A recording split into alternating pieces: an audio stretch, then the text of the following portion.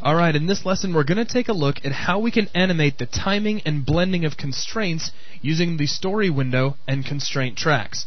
So let's go ahead and have a look at what we have in our scene. Let me jump to my producer perspective window. We've got our ninja character, and he goes through this nice long animated sequence where we have a couple of cameras animated. And what I'm looking for is to take this second camera over here, and I want to constrain that to an object inside the scene to create sort of a bullet time pan around right here during our bullet time kick. Now, given I could use Turntable, but as I mentioned earlier, sometimes if your camera is at an extreme angle, you might not want to use Turntable because the disk of rotation of Turntable will be at that rotation as well. Right. So we're going to use a constraint to make this effect work, but we're going to need an object to constrain to. What I'm going to do is bring a null into the scene, constrain the camera to that null, and we'll use that constraint as a way to spin the camera around. So first thing, let me bring a null into our scene. I'll go into my asset browser, and under elements, we'll just grab a null, drag it in like so, and first thing, let me scale it up, because it is rather small. And rather than physically try to move it around to get it positioned right in the middle of the action, for this particular example, I'm just going to alt-drag it right onto the camera's interest, like so. We'll select Align, Translation, All, and that'll snap it right to the location of the camera's interest, which, if you noticed, is pretty much right in the middle of this kick, and should work just fine.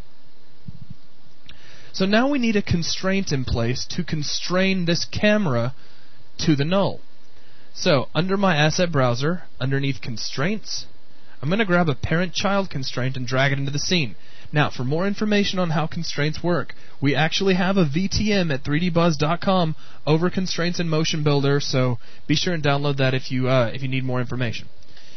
Alright, so I need a new window to access the settings for this constraint. So under Window, let's add Asset Settings. And I'll just go under my scene browser and double-click my parent-child constraints. Make sure to unlock the pane first. And we'll lock it back so I don't accidentally deselect it, and we'll resize it a little bit so it's kind of out of the way. Now, the parent in this relationship is going to be our null, because he is going to force rotation upon the camera, so the camera is going to be the child. Now, I need to move the camera into the exact location that I want it to be when the constraint goes active. So what I'll do is I'll right-click, make this camera current, and really, all I want to do is just zoom in a little bit, maybe rotate up to a higher angle, maybe something right about here. So we have kind of a nice above look. Now, in order to move that camera around, I needed to have animation active over here. So it looks like I just placed a keyframe, so just be aware of that. For this particular case, I'm going to go ahead and switch off AutoKey. And then we'll position our camera one more time without placing any kind of a keyframe. So just be aware of that. If you've activated AutoKey, you're going to want to switch it back off just for a moment. Now let's come in here under our constraint settings, and I'm going to snap this constraint into place. What that'll do is activate the constraint, but keep the initial offset between the null and the camera. Basically, it keeps the camera from jumping to the exact same location as the null. With that, I'm done with this window, so I'm going to go ahead and close it. Let's go back to our producer perspective window. And there's a slight problem with this animation. So let me play it back. And Joel, why don't you tell me what it is? It's no longer panning. The camera's no longer moving. Exactly. This camera is now locked into position. Yeah, the interest is moving fine, but... Exactly, but the camera itself isn't. Why do you think that is? Well, the constraint is applied to the camera the whole time. Exactly. This constraint is always active right now. So, wouldn't it be cool if we had a way to turn that constraint on and off? That would be nice. Yeah, that was my goofy, cheesy segue into the constraint track. Oh, yeah. Okay, so the first thing I want to do, though, is I'm going to switch off Animate for this particular camera track. I'm going to right-click, Insert a folder.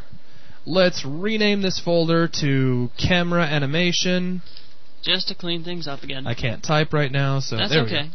Camera animation, and we'll drag both of our camera animations up inside of that and minimize it to get it out of the way. Now, I need access to that constraint that I just put in. So here it is inside of our scene browser. And check this out. I'm just going to alt-drag it over here inside of Story. It automatically gets its own constraint track, and voila. Now, watch this. Just something something interesting for you to kind of try to wrap your head around. If I rewind the animation and hit play, look at this. And then, pow, the camera snaps. During that clip, it's constrained, and after it leaves the clip, it's no longer constrained. Exactly. This particular clip is kind of like a Boolean. It's on or off. As long as the timeline indicator is inside this clip, the constraint is active. As soon as timeline goes outside this clip, constraint deactivates. Cool. So now we have a way by which we can take this constraint, we can scale it to adjust how long it lasts, and we can slide it along the timeline to control when it happens. So now we have complete control over when this constraint takes place. So what I'm going to do is open up the Ninja's animation, and we'll find this one little slow motion section. Let me go ahead and shrink this up a little bit to make some room. Right about here should be our bullet time clip. So let's scrub forward and just double check that. Right here, he goes into bullet time. That is exactly the time that I want this constraint to be active. So for now, let me take the constraint, and I'll just scale it down to make it kind of small. And we'll zoom in here on this clip. I'm going to set the timeline indicator right at the beginning of this clip, and then just butt the constraint right up against the timeline indicator. Slide the timeline indicator to the end of the clip, and again, just scale out the constraint so that now we're only constrained during the bullet time kick. So you can see it, the camera, let me zoom in just to make sure everybody can see that nice and easy. Right as we go into bullet time, the camera jumps, and then it jumps back as soon as it fades back out. Very cool. So, let's go ahead and animate our null real quick so that we can have our bullet time pan around effect. So for now, let's go ahead. I'm going to take my constraint track and we'll just scale it up a little bit. We don't really need the weight anyway, and that should be plenty of room. I'm going to grab my null and just alt drag it down inside of story so it gets its own animation track automatically. Also, I'm going to switch AutoKey back on because that'll make this particular task a great deal easier. Now, let's bring our timeline indicator to the beginning of this constraint, like so. I'm going to activate my animate button, and I'm going to place my initial keyframe. Then, all I need to do is just slide to the end of this constraint, and we just need to rotate the null around. So we'll send it to about here, and let's get our rotate tool out. And I'll just rotate around. You see a keyframe was automatically placed. Let's bring it all the way around. About like so. That looks good. Now let's go ahead and switch off animate, and we'll scrub back through, and we can see the camera rotate around our character in a really snazzy kind of bullet time way. Now let's go ahead and make the camera active and see what that looks like. So the camera is now current. Let's scrub back through really quick. I'm going to come through really slow. The camera snaps in. We rotate around in bullet time. Very nice. Very cool, but there's still a problem. Snapping. That is so...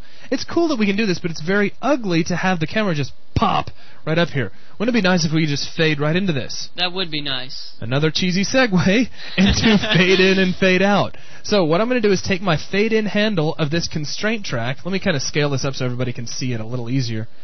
This little yellow fade in handle, I'm just going to drag in like so, and this will control how we fade into this constraint. So now it's no longer just snapping on. Watch this.